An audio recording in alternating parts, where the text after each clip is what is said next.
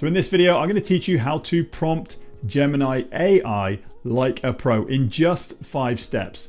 And this is transferable across Claude, across ChatGPT, whichever large language model you are using. I'm going to teach you how to prompt it like a pro. So if you've just started out in using a large language model, just a ChatGPT or a Gemini, then this video is for you, as they're going to walk you through this simple process. If you have used it and you've got generic results, or quite robotic results, or even inaccurate results, again, this video is for you. I'm going to walk you through this simple 5-step system, and this is coming directly from Google itself. So I help people with online business, and I focused in on Google Gemini because it is Google. Now, the fastest growing large language model is actually ChatGPT, but because I focus on YouTube and Google, I have focused in on Gemini, but you can get exactly the same results with whatever large language model you are using.